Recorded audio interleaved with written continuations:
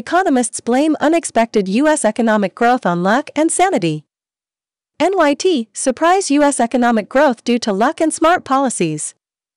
The U.S. economy is growing faster than European countries, thanks to demographics, sound fiscal policy, and good luck. The situation has become problematic for Trump. It has become more difficult to criticize the White House, economists close to him admit.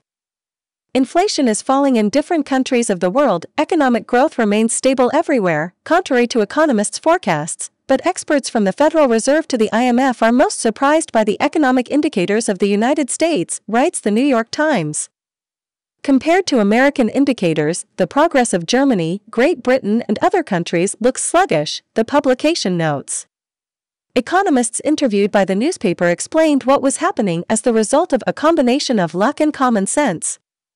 One of the reasons for the success was fiscal policy. The U.S. authorities continue to spend a lot of money. Recently, the White House has begun large-scale investments in infrastructure and the fight for climate conservation.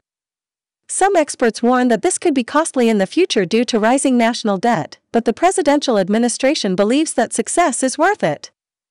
Another reason is that Europe was more dependent on Russian energy resources.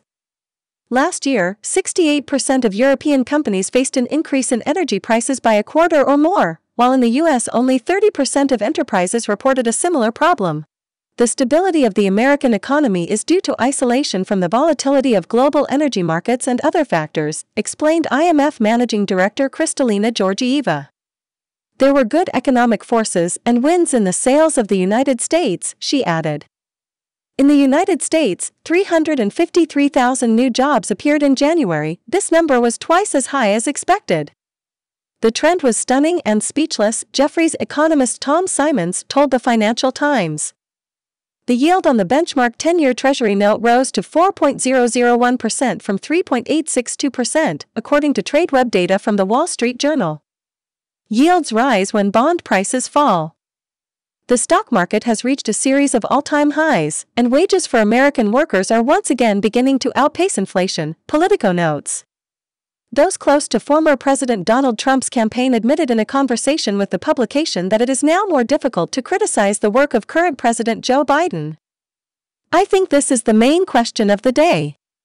You can't blame the president when a policy goes wrong and then say he's not responsible when it goes well, said FreedomWorks economist Stephen Moore, who is close to the Trump campaign. Trump has already said that the rise in stock markets is associated with the expectation of his victory in the presidential election in November, but economists, including among his supporters, have rejected these claims, the newspaper notes.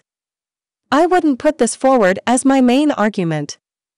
The economy is good because of something in the future is generally not a good argument, said Pennsylvania GOP strategist Charlie Jarrow.